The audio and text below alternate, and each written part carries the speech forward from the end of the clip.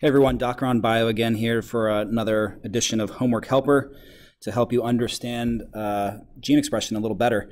In this particular screencast, we want to emphasize the ribosome and its role in translation. But even more, we want to emphasize the relationship between messenger RNA and tRNA in that ribosome as you're going from the message in RNA, messenger RNA, and how tRNA is useful in producing that string of amino acids in your protein. Okay, so for starters, let's look at the structure of the ribosome. There are two structures, two subunits in the ribosome that I want to draw your attention to, the large subunit and the small subunit. Basically, the ribosome is a cell structure. It's composed of ribosomal RNA, proteins, that come together to facilitate translation. So if you look back at the other screencasts when we talk about translation, going from messenger RNA to proteins, this is happening at the ribosome. Ribosome can be in two places. It can be in the cytoplasm, or it could also be on the ER. So when your teacher says rough ER, those are ribosomes that are on the endoplasmic reticulum. Okay, so that's the structure of the ribosome and why that's important. But really what I want to talk about here is this interaction of two very important RNA molecules in the ribosome. Okay, so we want to discuss here the tRNA and the messenger RNA and how they interact to facilitate the formation of a protein. So you can see here we have a growing protein in the ribosome. And really what we want to try to do in the ribosome is link together this circular amino acid and this square amino acid and form what we call a peptide bond here. So we're doing this to form a peptide bond. And really what is going to happen is the messenger RNA and the tRNA are going to interact, temporarily dock together to facilitate the formation of this peptide bond and put the correct amino acid in the proper place on the growing protein. Okay, so there's a really important relationship that you need to understand here, that the relationship between messenger RNA and tRNA. And to use more specific language, it's the interaction between the nucleotides in the messenger RNA codon, and it's the interaction between the RNA nucleotides in the anticodon of this tRNA molecule. Okay, so we're going to go through some examples of this to show you specifically what I mean. But if you take a look at this picture here of a ribosome performing translation in gene expression, you'll see this tRNA molecule here and this tRNA molecule here. There is a interaction between the blue anticodons of tRNA and the red codons of messenger RNA in this ribosome.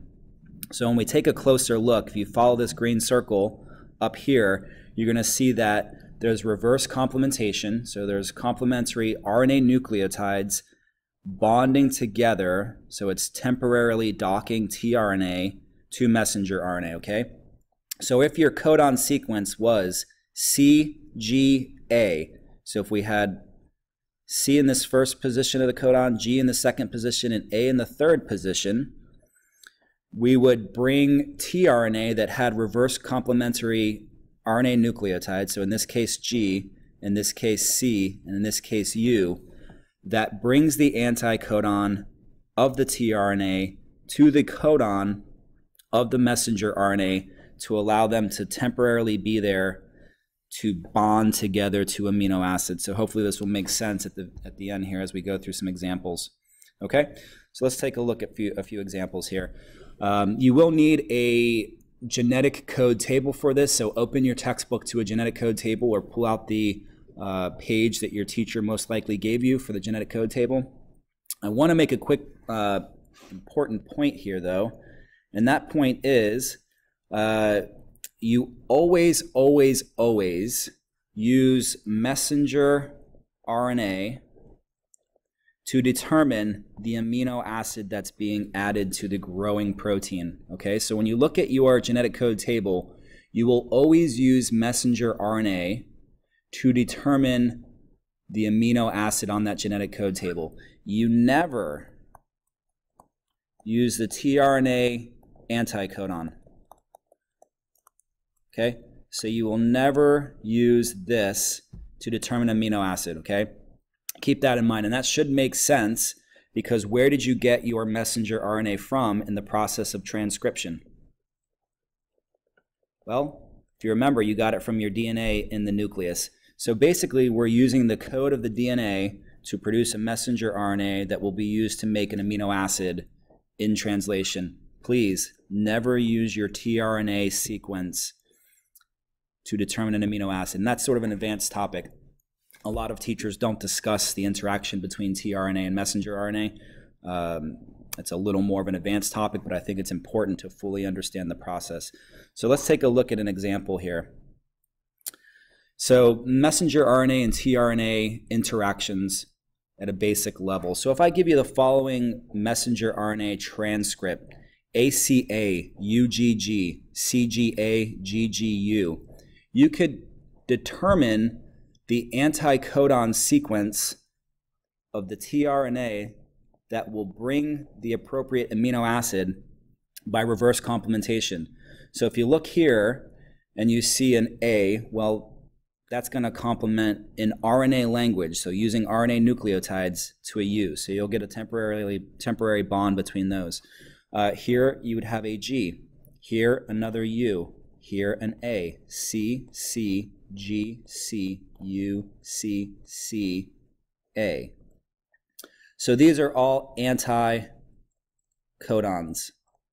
Now remember, which of the two do you use to determine the amino acid that will be added to the protein during translation?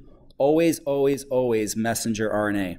So let's take this another step further and determine the amino acid that will be brought by the tRNA, but that is encoded by the messenger RNA. So take out your genetic code table and tell me what ACA encodes. So if you look at your genetic code table, ACA is going to bring a threonine, which is single letter abbreviation of T. If you look at the messenger RNA for UGG, what will UGG bring you? That's a tryptophan. Okay, so you see we're going through and we're basically doing translation using that messenger RNA, okay? What will CGA bring? CGA, according to my table, will bring an arginine, okay? What will GGU bring? GGU will bring glycine, okay? So that's what we're looking at here when we use messenger RNA to determine our amino acids. That's translation. But understanding that the opposite base for RNA will be the tRNA anticodon that temporarily docks. So again, we'll do this in another example, but never use tRNA to determine your amino acid. Always use your messenger RNA. Let's take a look at this from a different perspective, this relationship between messenger RNA and tRNA part 2. If we have tRNA, you can reverse complement to tell me the messenger RNA transcript, the messenger RNA codons that it will interact with. So here, if we're looking here, that's a G, G, G, U, G, U, C, C, U, A, U, G. Now we use these codons to determine the amino acids. Okay, so we got 4 codons here. What are the amino acids? Well, I'm looking at my genetic code table, GGG. That's a glycine, single letter abbreviation G. UGU, UGU is a cysteine. CCU, CCU is proline. And AUG is methionine, single letter abbreviation M, okay?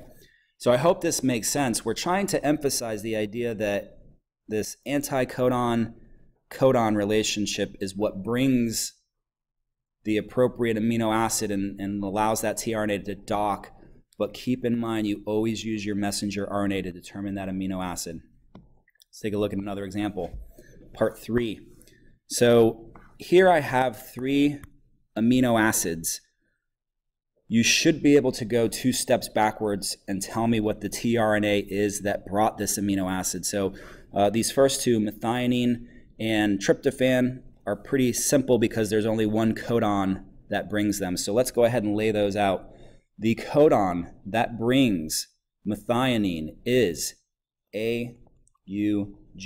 The codon that brings tryptophan is UGG. Now, serine, we run into an interesting problem because serine can be coded for by 6 different codons. Okay, so if I'm looking at my genetic code table, there are 2 that are AGU and AGC. The other codons that can bring serine is UC anything. Okay, so anything in that 3rd position there will bring a serine. Okay, now if we're taking another step backwards, tell me the anticodon on the tRNA that brings methionine. The way that you do that, reverse complementation. So A would pair with U would pair with A, G would pair with C. So this is the anticodon of the tRNA that's bringing methionine. Okay, so I hope that helps and helps you to understand the relationship a little better. So UGG, what would that be? That would be ACC. So the tRNA anticodon that's bringing tryptophan is ACC. Now we have all these possibilities for serine. I'll do one for you. It could be possible that serine is bringing, the tRNA that's bringing serine is UCA, but could also be reverse complementary for all these other codons as well, okay? So that's going to do it for me. I hope that helps. Make sure to check back for other videos that might be helpful in your studies of gene expression, okay? Talk to you soon.